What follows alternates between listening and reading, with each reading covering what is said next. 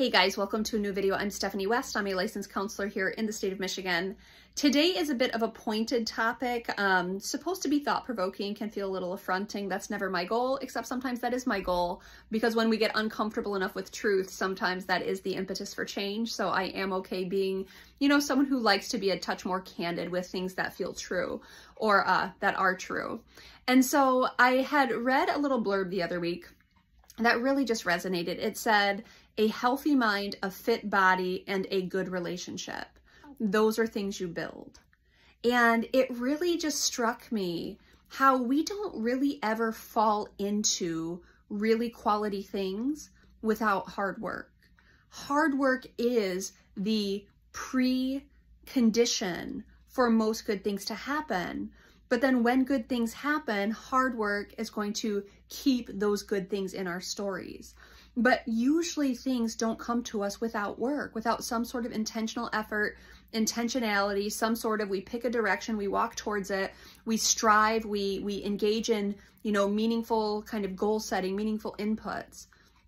And I want to use an analogy to further illustrate this. And that is the idea of, let's say you buy a new house. And you have this house and it is custom built. It has all the bells, all the whistles, all the little accoutrement that you might potentially want. And once you have it, you do nothing with it. You don't update the downspouts and the gutters. You leave the shingles alone. You don't touch, the drywall when it starts to break apart. You don't fix the appliances when they break down. You just let stuff kind of go the natural way. There's going to be a problem. Now, not right away. It's going to have some good things for you for the short term. But in the long term, that house will dilapidate and it will collapse around you if you are not putting in preemptive things to help keep it sturdy and strong and reinforced. The same with a fit body, the same with mental wellness, the same with spiritual health, the same with relational health, the same with financial health. One of my favorite sayings is an ounce of prevention is worth a pound of cure. If you wait until things break down, there's often astronomical costs to that because good things take hard work. Good things take intentionality, both to get them and then to keep them. And so often we lament, well, why can't I have this? Why can't I have this? Why can't I have this? And often I'll say to clients or even to myself, Steph, did you do the work to get that? And if you haven't achieved what you want yet, keep working. My life verse is Galatians 6:9. Do not grow weary of doing good, for in due time you will reap. That is a promise that input and input and input and input, it will have a payoff. Now, can I guarantee the payoff that it has? No. Can I guarantee there is a payoff to hard work in some way, shape, or form? Absolutely, I can guarantee that. My life is a testimony to that. I'm sure many pieces in your life is a testimony to that. But I want to be clear again, we do not stumble into good things without work. We do not maintain good things without work.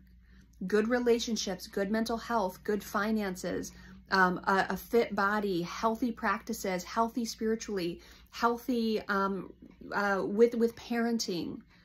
Those are things you have to fight for. You have to be intentional. You have to keep showing up in the day-to-day grind and commit to kind of inputting into your life in ways where there will be good outcomes. You have to be really intentional about building the life you want, and you have to work hard for it. And if you haven't done the work, I think get up and start doing the work. And don't sit there and lament that good things aren't happening for you. We have to wonder, what are we fighting for? What are our priorities? Where are we aggressively seeking things that will improve where we're at in life? Not everything's about action and production. But we don't deserve anything. We don't stumble into anything without putting in the work. So I want you to think about that. What in your life needs to be built? What would the hard work look like to build it? If you don't know where to start, it's good to come talk to someone who is intentional with building systems that promote outcomes that we might want. It's a good thing a therapist can do. It's a good thing a mentor can do. But it's also something I believe you can do.